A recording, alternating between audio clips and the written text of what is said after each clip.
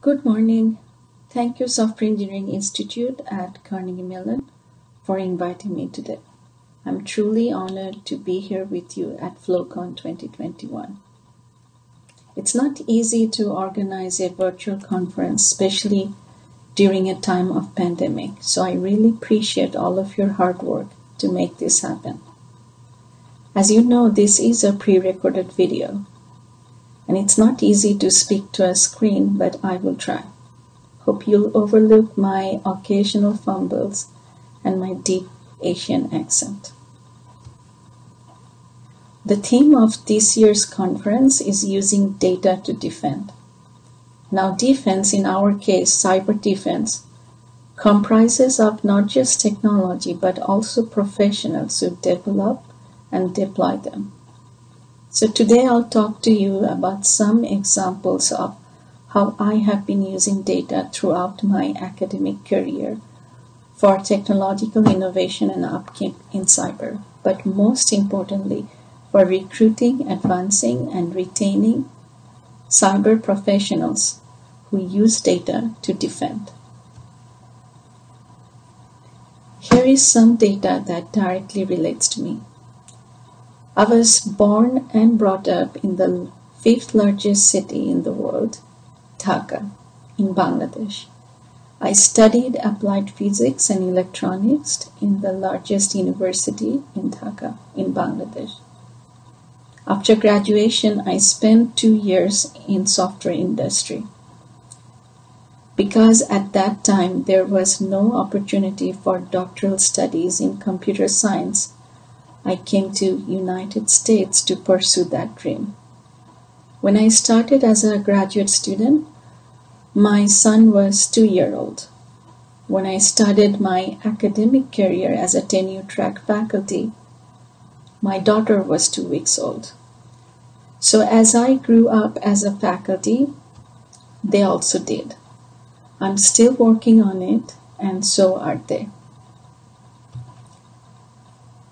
So my university, Tennessee Tech University, is in Middle Tennessee, and it's mostly renowned for its reputation in engineering education.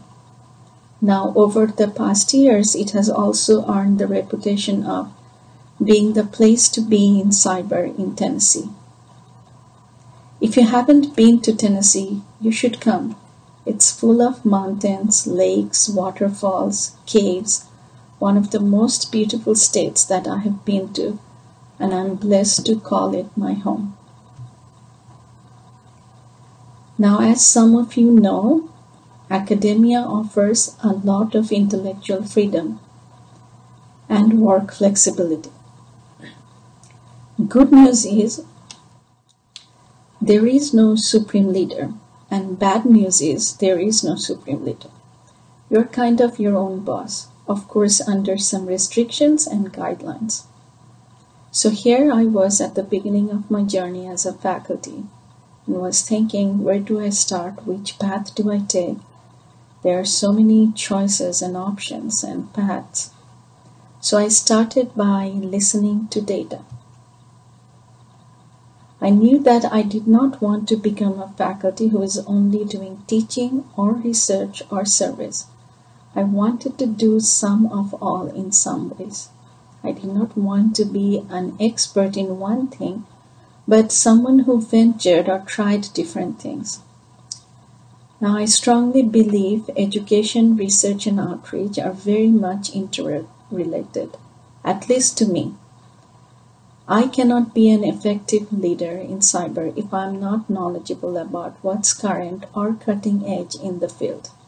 I can't be a great researcher without reaching out to and training students to engage with me. I can't be good at community engagement if I don't know enough about them and their needs. So today I'll talk about how I have been doing some data-inspired initiatives in education, research, and outreach. The first one I'm going to talk about is some education initiatives.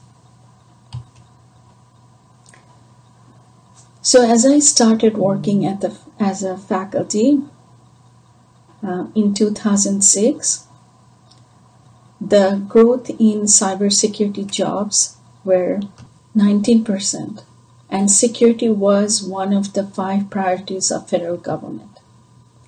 However, at Tennessee Tech, there was no cybersecurity program in place.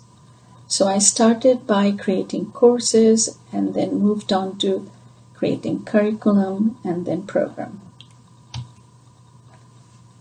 And I'm proud to let you know that once in 2015, we started cybersecurity concentration. Over 5 and 4 years, it has quadrupled. And cybersecurity concentration has majority of the students in computer science. Now, around that time, I also saw a report from Computer Crime and Security Survey that 60% of financial losses were attributed to non-malicious actions by insiders.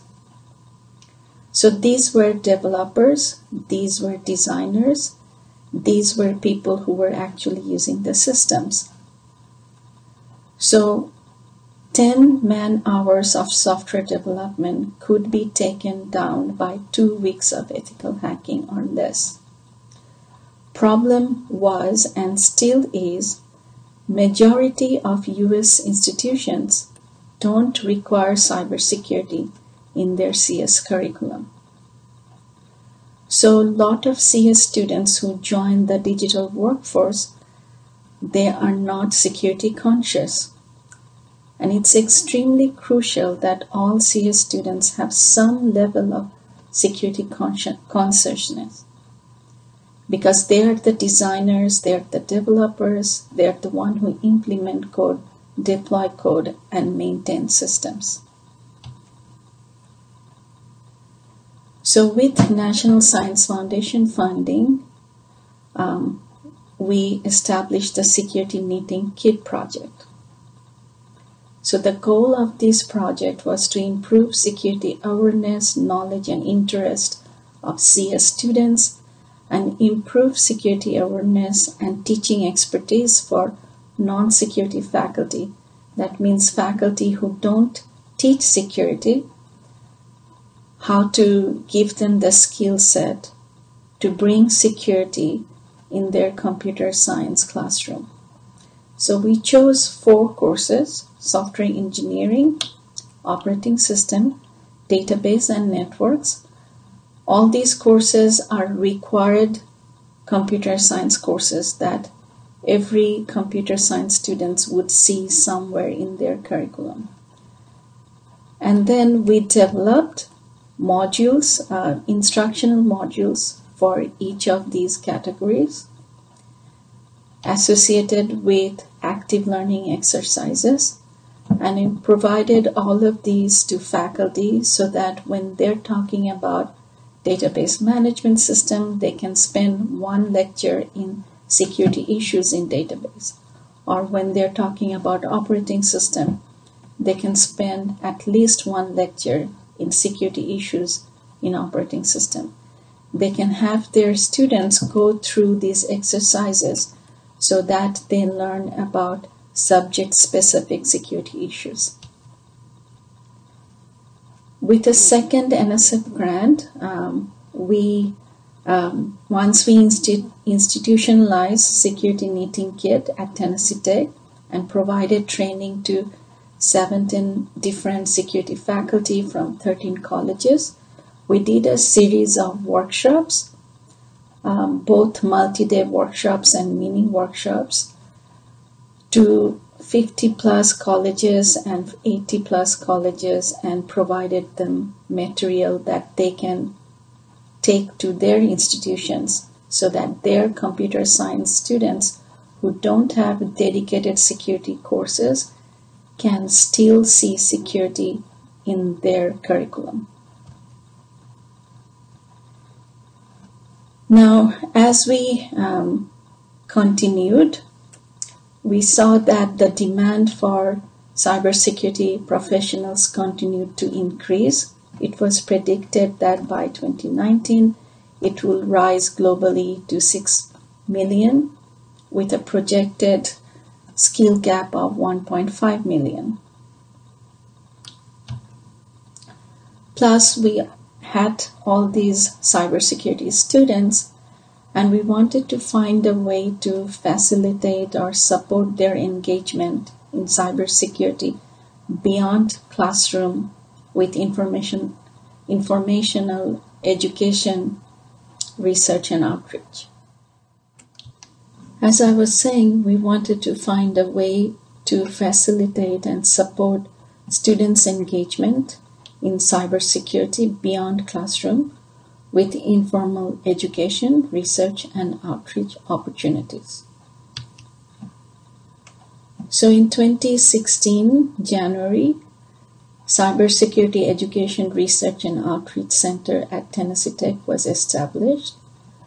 The mission of this center was to increase public awareness of cyber, train students for cybersecurity workforce pipeline, facilitate advanced research, promote and disseminate cybersecurity artifacts, and share expertise with community. Quick facts about CIROC. We are NSA DHS designated Center of Academic Excellence in Cyber Defense Education, one of 337 in nation and one of 4 colleges in Tennessee. We are the first and largest Cyber Core SF Scholarship for Service program in state of Tennessee, one of 86 in the nation, and one of 10 with community college pathway into our Cyber Core program. We are also the only cybersecurity scholarship program by DoD in the state of Tennessee. So over the years, we had recruited 44 students in 4.5 years. In both of these scholarships, 18 have graduated, and some of them are already placed in these agencies. And we are very proud of them. As I was saying, at CIROC, we try our best to engage students in informal education, research, and outreach initiatives so that they have an opportunity of an integrated learning experience. They are involved in clubs, competitions, offense, defense, city of interest groups, faculty-guided research, various outreach events at CIROC. We provide them with choices and support them, and they choose what they want to do, how much they want to get involved.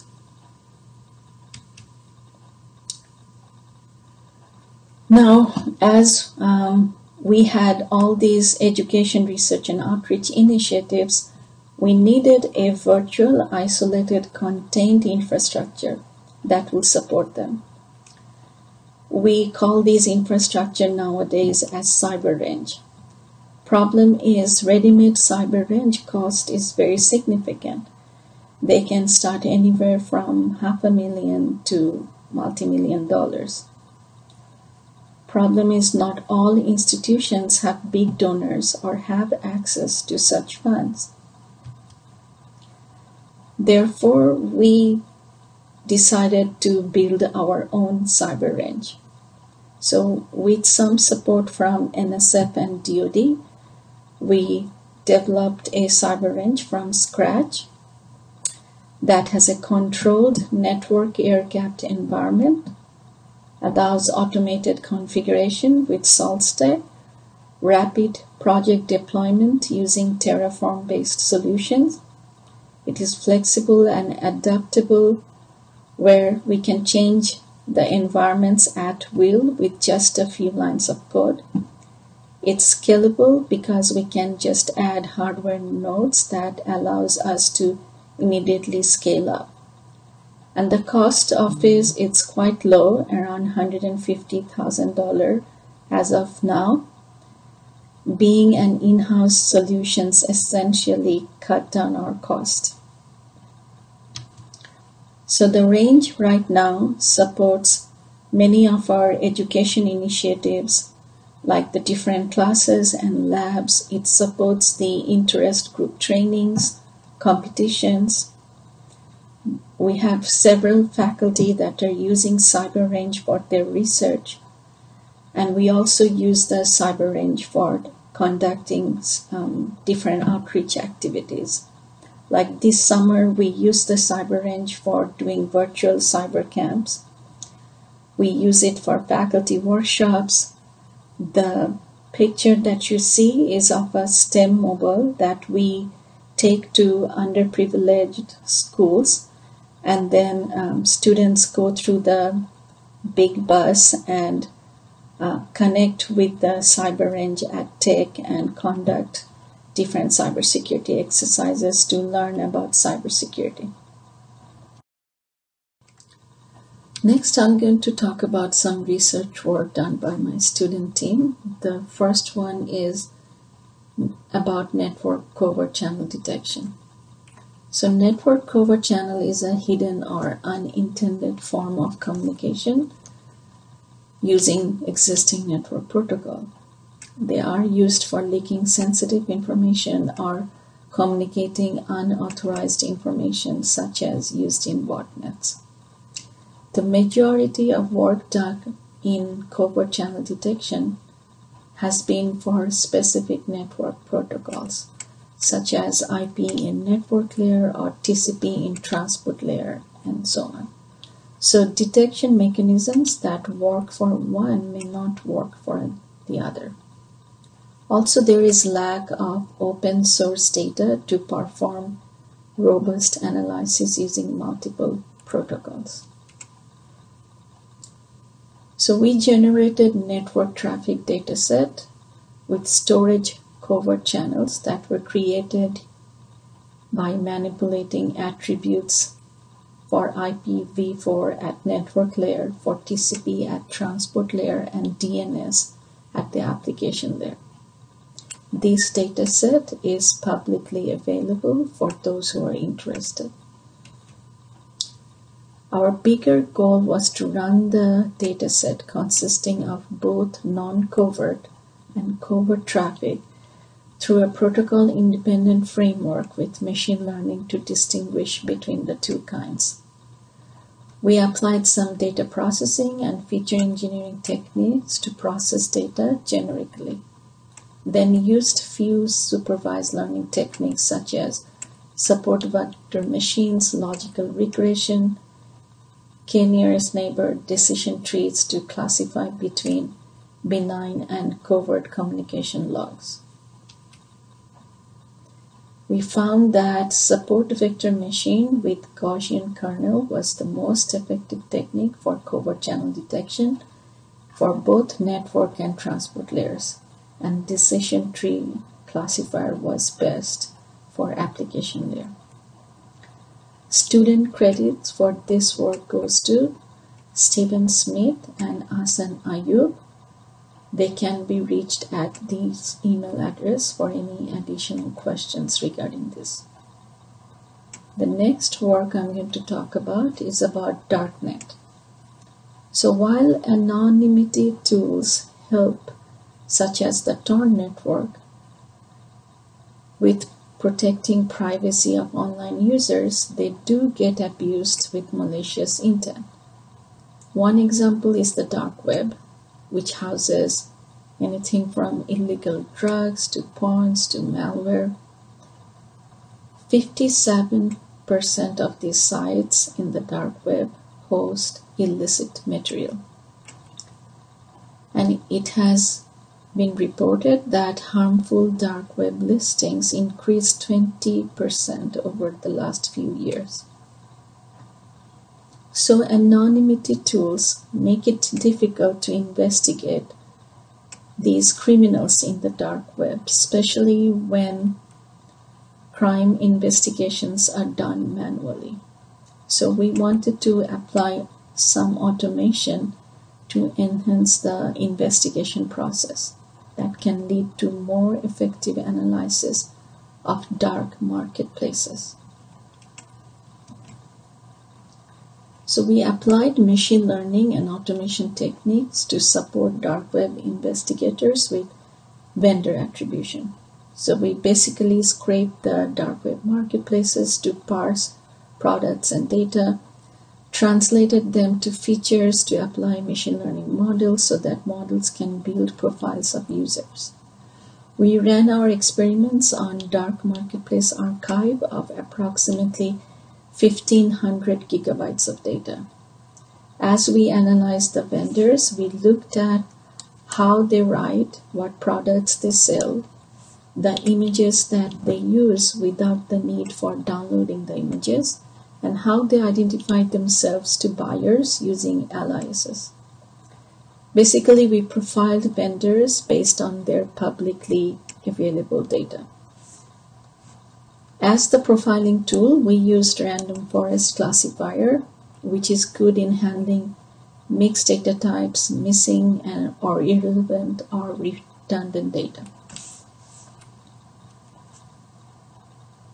We found that vendors can be identified by looking at their product listing as long as they have more than 25 listings, and a combination of stylometric, attribute, and image-based features helped in identifying them.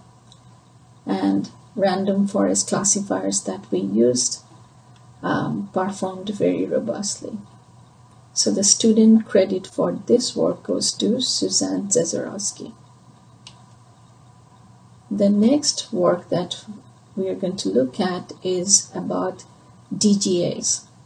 So we all know that botnets are a big menace, and there can be millions and millions of exploited computers in a botnet. Most of these machines are compromised by users visiting malicious domains that are created by these domain generation algorithms, or DGAs. So with millions of sites created by DGAs, blacklist defense mechanisms don't perform well anymore. So machine learning can be effective, but they also don't perform well with never before seen DGA families when we use unrepresentative training dataset. So to address the problem of unrepresentative training dataset, we used a novel approach to generate a rich set of training data representing malicious domain name using a data augmentation technique in an adversarial way. This allows the machine learning model to better detect never before seen DGA families, which in turn can improve dynamic blacklisting of malicious sites. So using a data perturbation technique with GAN, calculated noise is added to the DGA-based malicious domain in creating more of such samples. And then the augmented data set with these represented samples are used to retrain the classifier. Adding these representative data increased the model's generalization ability in learning patterns. As the classifier, we used LSTM, or long short-term memory, which is a type of recurrent neural network. We found that the GAN-produced malicious samples were able to fool the LSTM models initially, but once the model was trained with representative, more balanced adversarial data, detection rate improved significantly. Student credit for this work goes to Ilmaz Ibrahim. The next one we are going to look at is about ransomware protection. So last few years, ransomware has become a huge problem, especially with government agencies, healthcare, school districts. Global ransomware cost is predicted to be $20 billion by 2021. An average ransom payment is almost $1.4 million, and this process can last on average 14 days. So it's very important that we catch ransomware activity very early and intervene. So we did some time series analysis on 383 ransomware samples belonging to 21 ransomware families to learn their behavior. We observed that through IRP logs, which are IO request packets that are used to communicate IO requests between user applications and OS, that the ransomwares perform the majority of operations in the first 40 minutes. So our findings include identification of 5 very unique file IO sequences of actions during the ransomware infection. And we also found that ransomware access more number of files than benign applications, while benign applications perform more modifications on file compared to ransomware. Student credit for this work goes to Asan Ayub. Our ongoing work involves building a data-driven knowledge base of ransomware behavior over time, and we are working on building machine learning-based defensive tool for early detection. The last research work that I'm going to talk about is about privacy-preserving smart meter usage. So utilities around the world has been investing more than 30 billion over the next 5 years. By middle of next decade, there is predicted that there will be 1.3 billion smart meters in place, which will of course allow better monitoring and control of consumers' load profile. It will allow more precise computing of user billings and dynamic pricing and future load need. So it has been reported that looking at energy usage of consumers, because there is a strong correlation between users' occupancy and their energy consumption, occupancy attacks can be conducted where user activity can be identified based on their energy usage. So when they were home, what type of appliances they use, how much energy they use at different periods of the day. Now all this information can be used for malicious intent, such as undesired, unsolicited advertising, surveillance, even burglary. So we proposed a model called Adversarial Machine Learning Occupancy Detection Avoidance, or AMLODA model. So in this model, we want to hide the time of energy usage information in such a way that it preserves privacy of the user without using any trusted third party or additional hardware, so that it can be deployed easily without using cryptographic techniques, so that it's not computationally complex.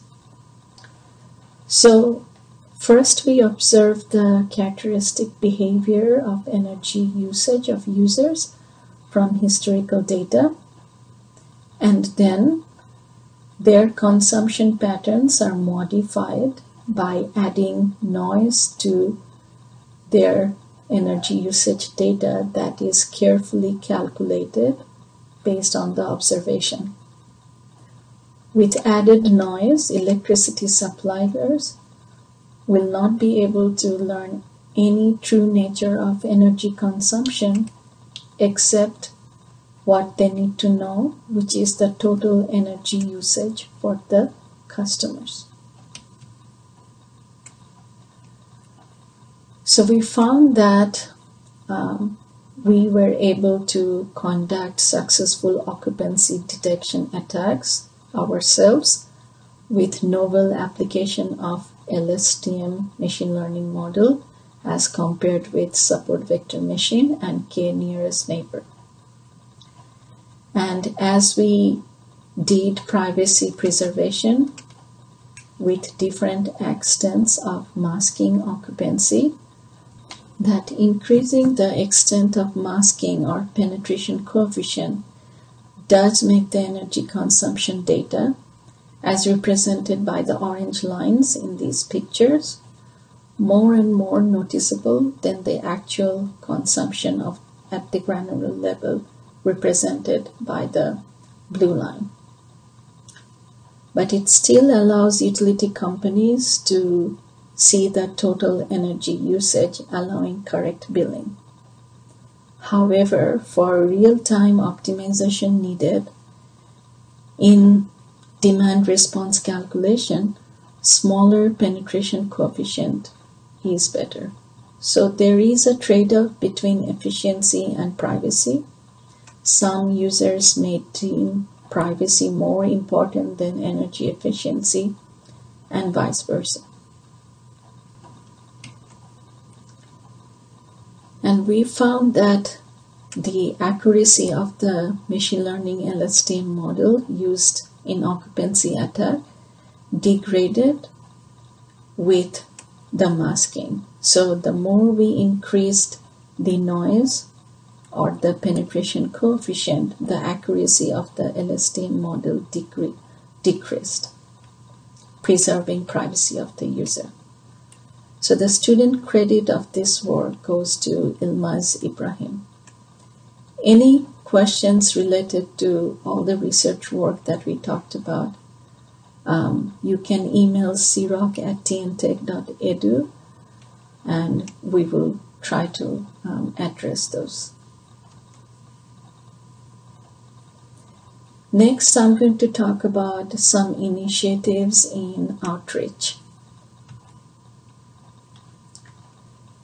So we know that less than 45% of K-12 students receive regular or cybersecurity or cyber awareness type of education. And most of them that they do receive are related to cyber safety.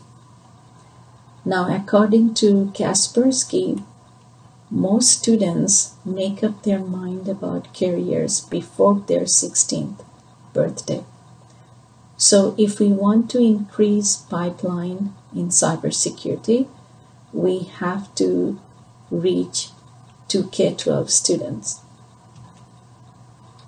So NSA Gen Cyber Project was established because of that. So it is an NSA-NSF initiative, and we have been participating in this initiative since 2016 by conducting summer cybersecurity camps for middle and high school students, teachers, and guidance counselors.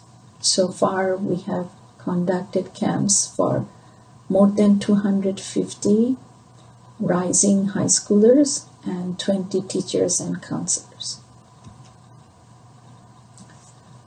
We are also working on another project called Cyber Encounters in partnership with the SANS Corporation, where last year we reached 150 teachers across 5 states with 1,000 students, where we engaged them in SANS Cyber Start program, conducted workshops, given them training, and followed up with competition.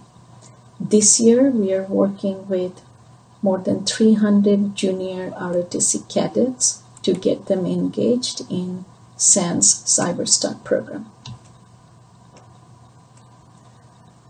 Another thing that we noticed, that most of the job posting requires bachelor's education, which is 78% of them, as compared to 21% looking for anything below bachelor's education.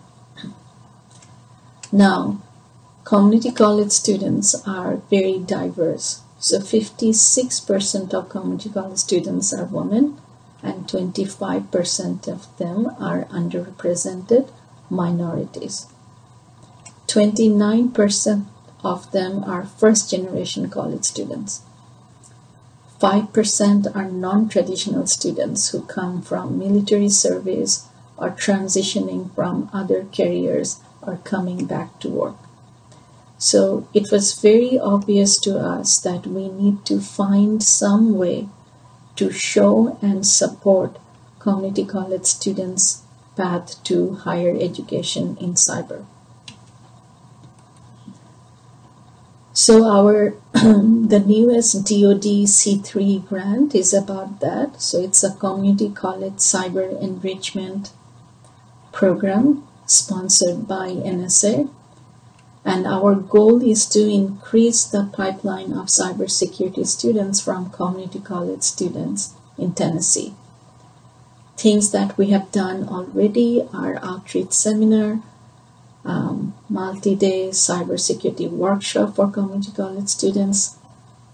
This summer, we'll be conducting a cyber bridge program for community college students, giving them opportunity to take college credit courses and be involved with CROC in its education, research, and outreach activities. We will also provide them sponsored opportunity to participate in other online cybersecurity competitions with training and attend cybersecurity conferences. Another project that we are working with NSA is the CDI project. So this is an initiative by NSA because minorities represent 26% of cybersecurity professionals, while Black Americans represent 16.6% of them. But the biggest problem is minorities serving institutions and historically Black colleges and universities do not have adequate resources to build their cyber program. So we joined the CDI coalition as part of a team of 11 universities by NSA to grow the pipeline of cybersecurity workforce for underrepresented and minority students nationwide. So we will be providing student training, faculty training, we'll be hosting competitions for students from these institutions, we'll be providing mentoring for club and student organization and sponsored opportunity for minority serving students to participate in competitions and conferences. The next initiative, or the last initiative that I'm going to talk about, is about gender diversity. In 2012, it was reported that only 11% of cybersecurity workforce were women, while the STEM workforce had 50% of them. It was very apparent because in most of my classes, I was the only female in the classroom. So I looked at gender balance challenges, and there were many. Lack of awareness about this field, stereotypical notions that this is a male-dominated field, it's only for very technical persons, lack of resources and opportunities, lack of visibility of role models in the field, and lack of access to mentors and social support, mostly lack of a community. So reached out to National Science Foundation for a project involving broadening participation of women in cyber. And NSF provided us with an award to conduct a very small conference with 250 folks in 2 years. And the model was that this conference is going to have comparable students and non-students ratio. It's going to be accessible to everyone, including students and faculty, and professional content was going to be focused on education, research, outreach, and industry, and it will also house a career or graduate school fair. So with $70,000, we started for 2 years. But over the next couple of years, that initiative kept growing like a snowball, and it's because the support of a community. So the more people who came to the conference, they joined a community. They joined like-minded peers, and they wanted to give back, and they wanted to bring others like them. And with the help of this community, WSIS has become the largest cybersecurity conference in USA that ensures comparable representation of students and professionals under one roof, ensures academia and industry from both public and private sector under one roof. So in WSIS, women who are underrepresented in the industry are represented and celebrated. So in 7 years, we were able to provide support and accommodate 6,400 attendees, 3,000 student scholarship, 340 faculty grants, and 26 veterans awards, all because of $3.5 million industry support. As we became a community that continued to grow, we had to establish a non-profit organization. So the non-profit organization's mission is to build a gender-diverse cybersecurity workforce by facilitating recruitment, retention, and advancement of women in the field. So the 2-year-old organization now consists of more than 6,000 members, where you can see half of them are students, the other half consists of industry professionals and faculty and veterans and others. We do have a board of directors. In fact, Dr. Greg Shannon from CMU is a member of our board since we started. I forgot to mention that Carnegie Mellon has been our co-host in 2019 to organize the conference in Pittsburgh. We had great support from friends like Michelle Tomasic, Dina Samitis, Bobby Stempley, and Lori Krenner. So there are many initiatives that has been taken on by the organization. That's all about empowering this community of women in cybersecurity. It includes our annual flagship conference and webinars, different training opportunities, community forum.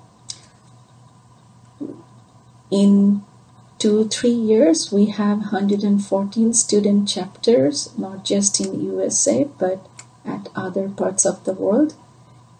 Carnegie Mellon also has a student chapter here, and we are very happy to have that. There are 32 WSIS professional affiliates globally, and this is the map that shows the different affiliates, not just in North America, but different parts of the world. In addition to the annual conference, we also have an annual virtual career fair.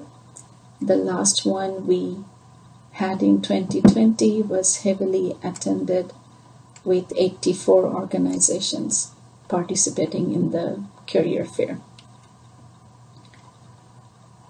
We organize a webinar series that has around 9,000 subscribers. We do webinars that provide content from our members of the community and strategic partners on different technical topics. Usually we have 2 webinars a month. We have a newsletter that has more than 6,000 subscribers. We have News Bites that is exclusively for our members. This summer, because of COVID, we launched 3 different training programs. One with SANS Corporation that was sponsored by Google. One with AWS about AWS JAMX series, and one for National Cyber League competition participation sponsored by Target. We just launched a mentor-mentee program. In the first program, we have around 187 mentors and around 700 mentees. So far, it's going very well with a structured framework. All of this that we do at WSIS is because of our partnership with this industry and government and academic partnerships. As you can see, without these organizations being engaged with us year long, we won't be able to do what we do. Also, we are very thankful that for each year we get so many sponsors, because without them we won't be able to support half of the attendees of the conference who are students and who receive scholarships for their lodging, meals, and a lot of them receive scholarships for travel as well. This year we also started Veteran Assistance Program. So this is a program to assist the female veterans in our community to transition into cybersecurity. In phase 1, we provided fellowship awards for them to attend the conference at no cost. In phase 2, in addition to that, we just launched a veteran apprenticeship program where we are working with our industry partners to provide them with apprenticeship and job placement opportunities along with training opportunities. Again, everything we do is possible because of our strategic partners and conference sponsors. So what keeps us inspiring is that now gender diversity in 2020 has increased to 20 to 24% as opposed to 11% when we started. I'm sure we are not the only one contributing to this. There are other organizations in this space that are also contributing, but we are one of them. And we are going to keep working at it until the cybersecurity workforce is gender balanced. I also wanted to tell you about WSIS 2021, that we had to move from March to next September.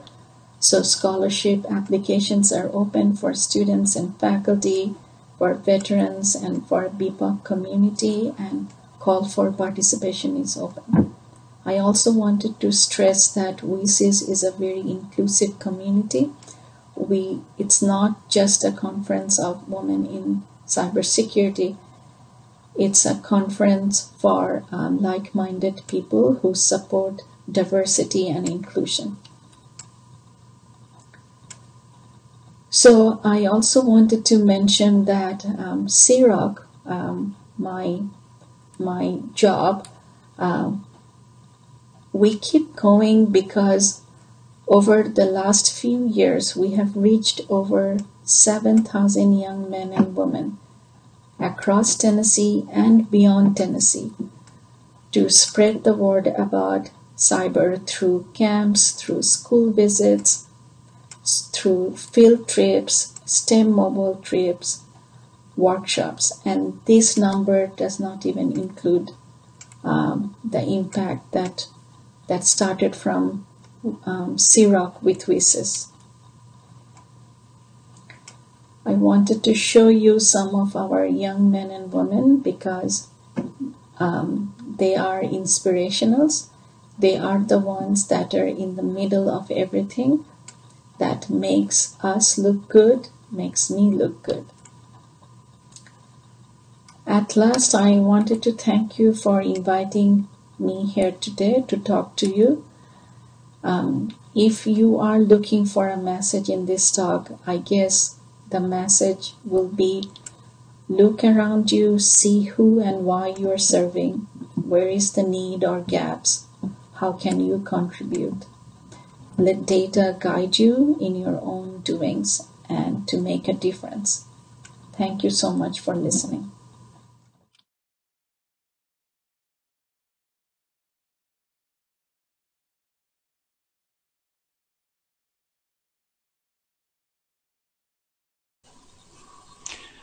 Thank you very much for that talk, Dr. Siraj. It's a pleasure to be here with you. We've had some good questions coming in the Zoom chat and Discord, and so we'll see which of those we can get through here. I'll go ahead and dive right in.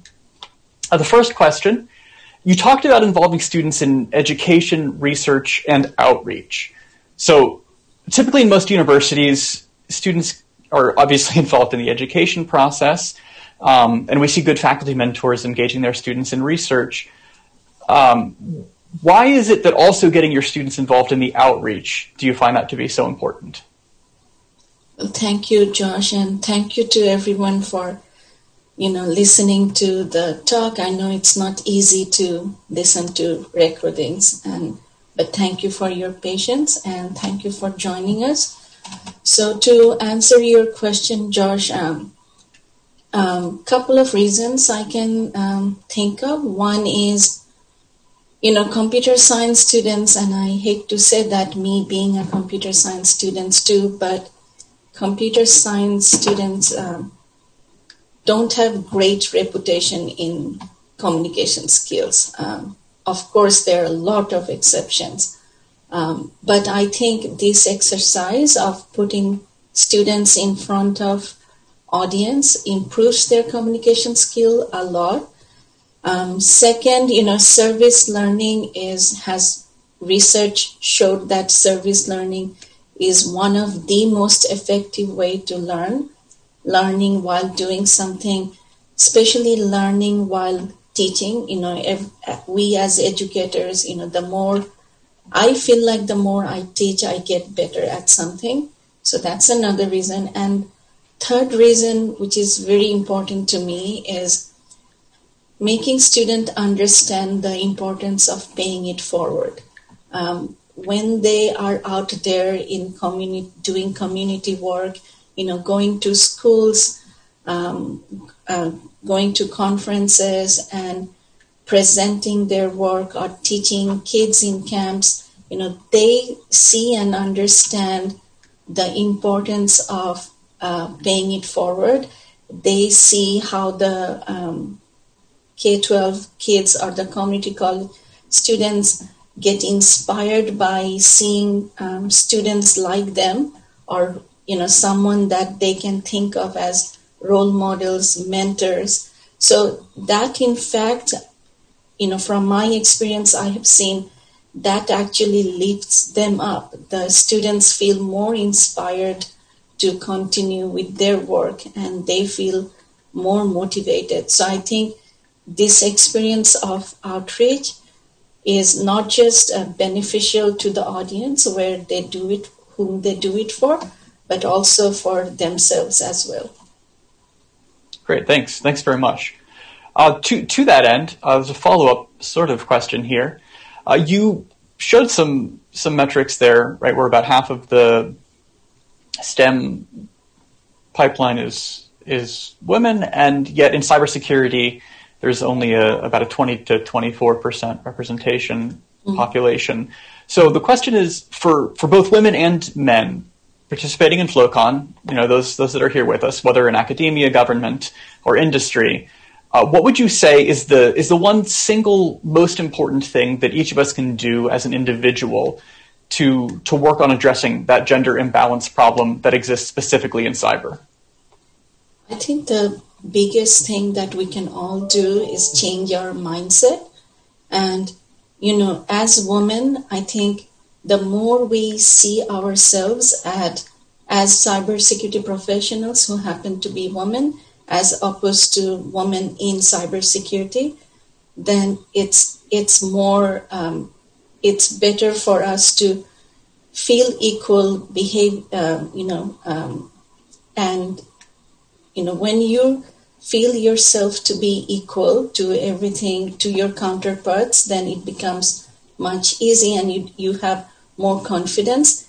And I think for the men also, I think the only thing is give women space. I mean, see them as equal.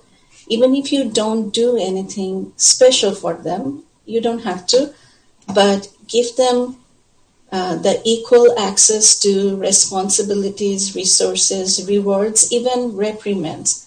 So I think once we all have that mindset of equality, I think a lot of the problems would go away. Thanks very much for that thoughtful answer. I just want to, before we continue on, note that I'm going to share some of these questions in the Discord text channel.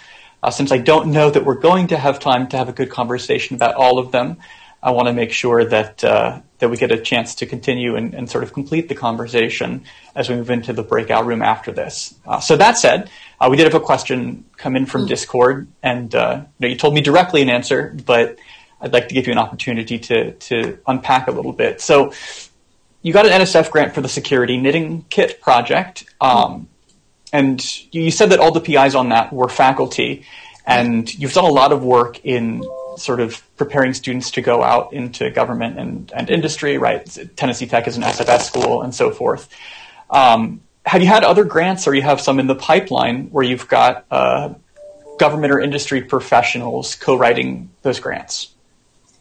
The ones that I'm working on right now, it's all for some reason, now that you mentioned it, none of them include industry partners for now. Doesn't say that we won't do it in future, but for now it doesn't. So people I'm involved with writing grants so far has been academia, mostly. Okay.